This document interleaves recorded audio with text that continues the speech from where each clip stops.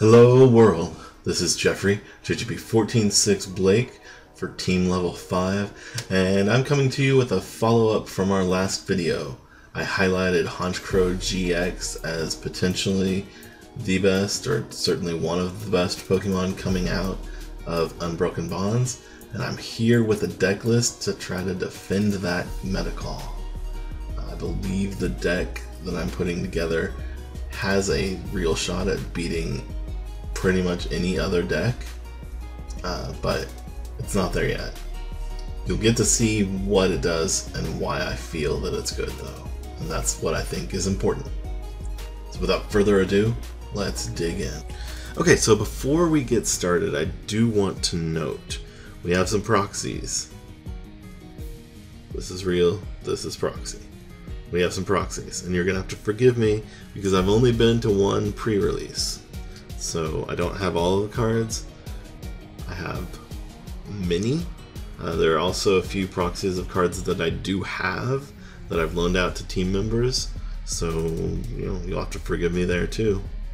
But with that, we'll go ahead and dig in, and the proxies are all printed and should be pretty easily recognizable for what they are. So first things first, we start out and we are playing 4 Murkrows. Murkrow is the pre-evolution to Honchkrow. We are playing the Unbroken Bonds Murkrow because he has the attack for a single dark energy. You choose a random card from your opponent's hand and shuffle it back into the, well, they shuffle it back into their deck. So that kind of works with our theme of trying to control what our opponent can do and limit their options. The other Murkrows that are in Standard currently have attacks that force your opponent to switch, and then another attack that doesn't let your opponent retreat. So neither of those really fit what we're trying to do here, as well as the Unbroken Bonds Murkrow. But of course, the most relevant thing is our main attacker, and that is Honchkrow GX. So Honchkrow GX has an ability, Leader of the Night, may have been renamed on the actual English print, but what it says is that if you are in the active with Honchkrow GX, if you have Honchkrow GX in the active, then your opponent is unable to attach special energies or play down a stadium or attach a tool. So that's pretty powerful. Lots of decks play special energies. As we'll talk about, we have ways around those that don't. It can be really helpful. Also helps because we play a black market Prism Star Stadium, and if your opponent cannot replace the stadium, that means it's going to stick pretty well, unless they get out the new Marshadow that discards a stadium. Unless they're going down that route, you're gonna have your black market in place for a long time, and that's cool. I actually played a testing game, several, against a baby Blacephalon deck, and there were games where, because they couldn't bounce the stadium, they couldn't get Heat Factory into play to draw into their pieces, and then they couldn't from there, like they managed to get a welder and attach energy with the welder, but they were left with only a beast energy and they couldn't attach it, so boom, they weren't able to attack, weren't able to take knockout, and I ended up winning. But that's neither here nor there for what we're talking about. We also play a copy of Baby Honchkrow. So, well,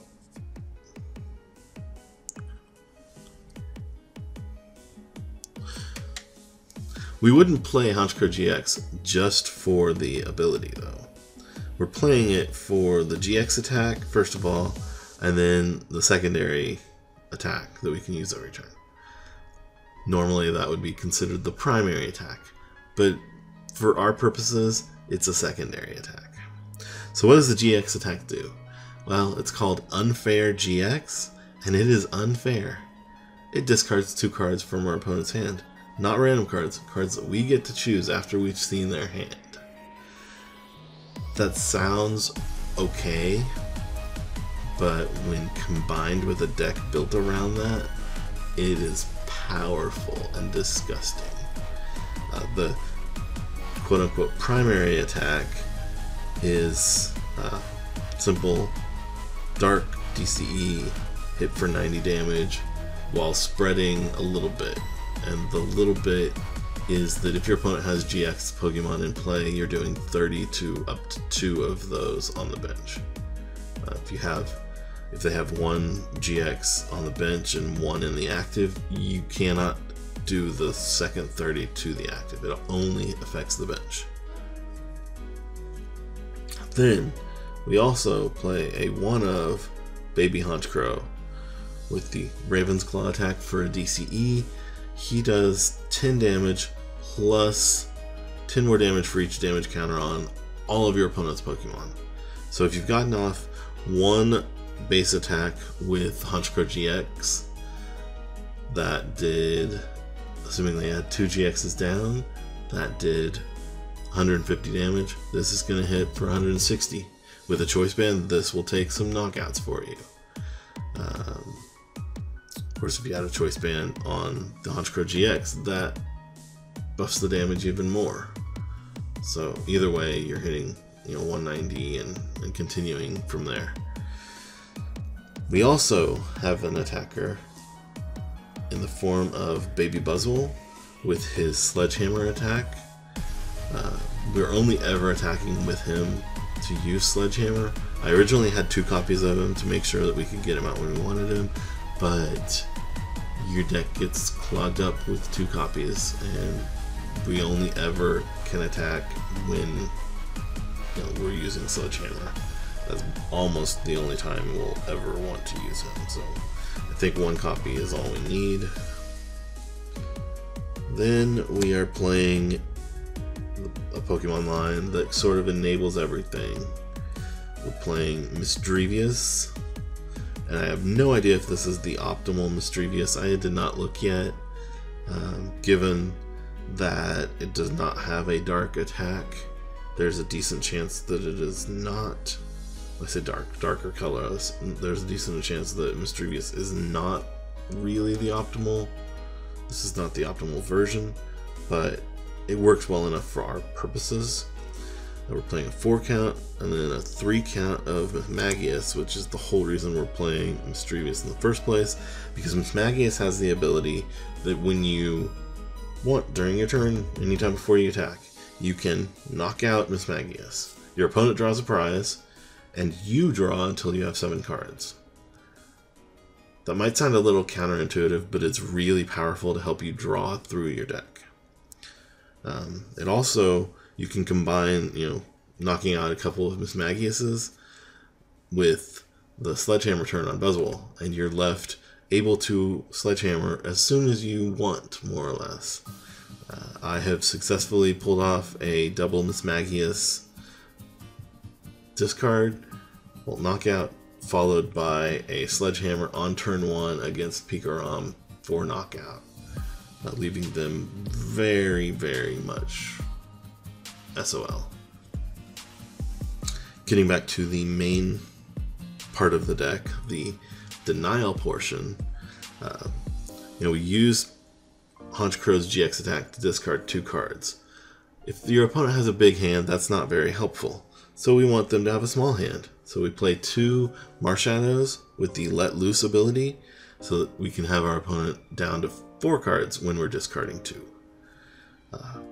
That's a lot better for us, and a lot worse for them.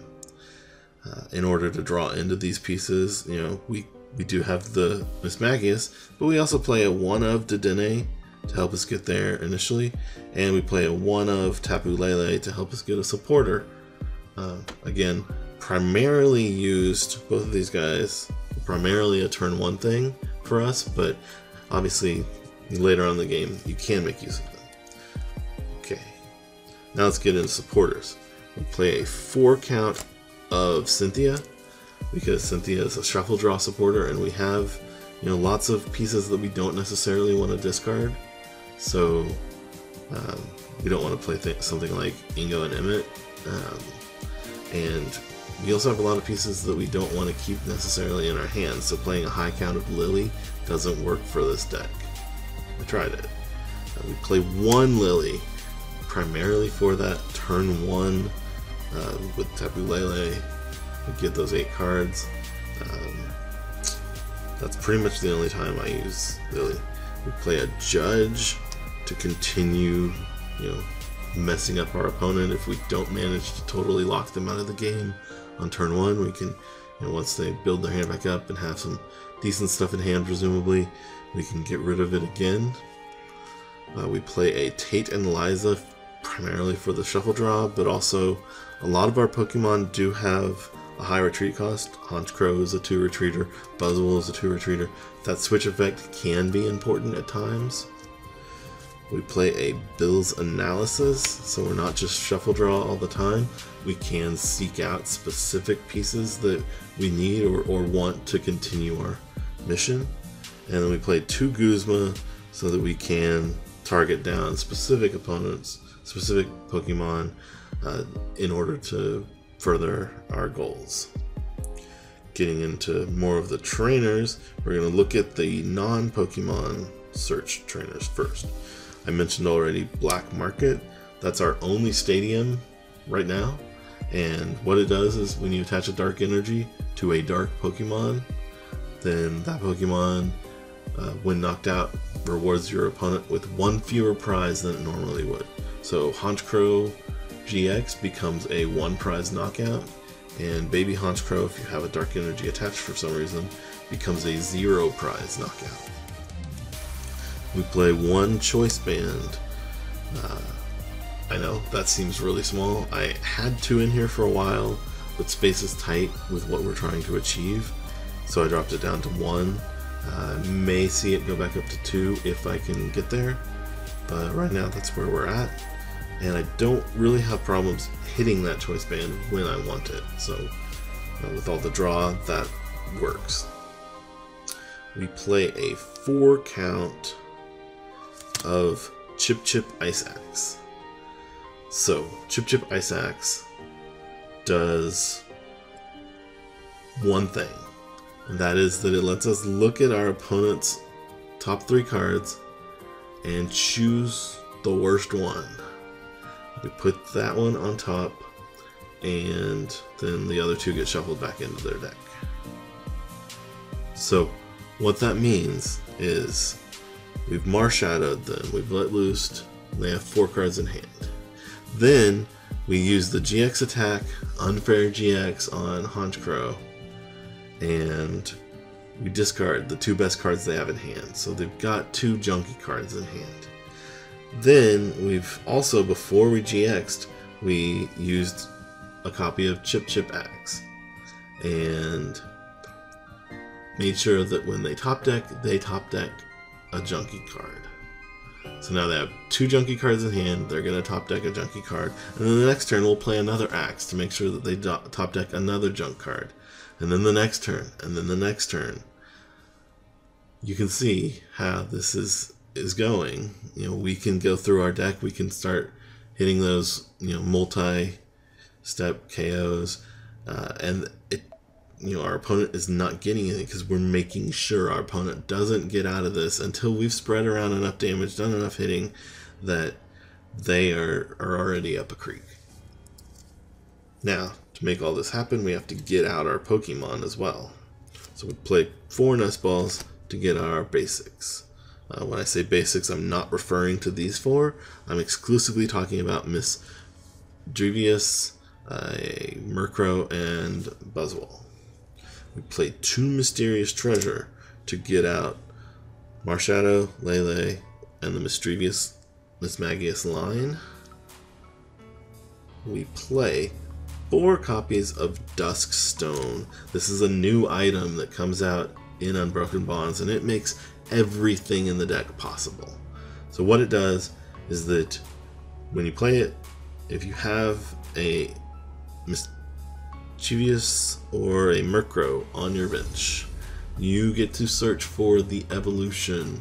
It can be a GX or a non-GX, it doesn't matter. And you get to play it down immediately to evolve that Pokemon. So you get a turn 1 Honchkrow GX, you get a turn 1 Mismagius. And that is what enables all the crazy shenanigans that you pull with this deck. We also play 4 Ultra Ball. This feels actually a little heavy to me. We may drop down on Ultra Balls at some point. I'm going to experiment with some changes, and that might be where I make some of them. Okay, 4 Energy. We play a 4 count. Yes, these are proxies because they are loaned out. A 4 count of the Fighting Dark Fairy unit energy. So this counts as dark energy for Black Market Prism Star. It counts as fighting energy for Buzzwole, and that's basically all we need it to do. It's count as dark and count as fighting. We also play 1 beast energy, again for Buzzwole, to maximize the damage he can do. You know, attach the beast energy, attach the choice band, and Buzzwole is now able to sledgehammer for 180 against Pokemon that are not weak to fighting. We play 1 rainbow energy just to increase the number of ways that we can attack with Honchkrow GX and with Buzzwole. Then we play 4 double colorless energy. These simply power up Honchkrow GX. Simple as that. I guess, or baby Honchkrow. And in a really bad situation, you could use them on Lele as well. And that's it. That's the deck. Like I said, there are a few changes I'm still looking at. This is very much an early draft, but it's been pretty consistent so far.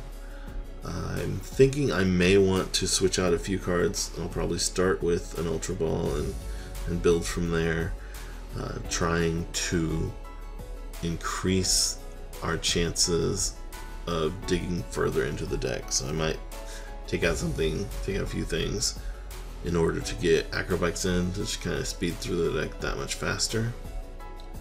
But so far, this is working well. Every deck that I've been up against, I've been able to beat. Jirachi throws a wrench in the works sometimes, but even with Jirachi, a lot of times opponents are not able to get out of the lock in time. With that, we're going to go ahead and wrap up both the stream today and the overall video. This has been Jeffrey, JGB146 Blake for level 5, signing off.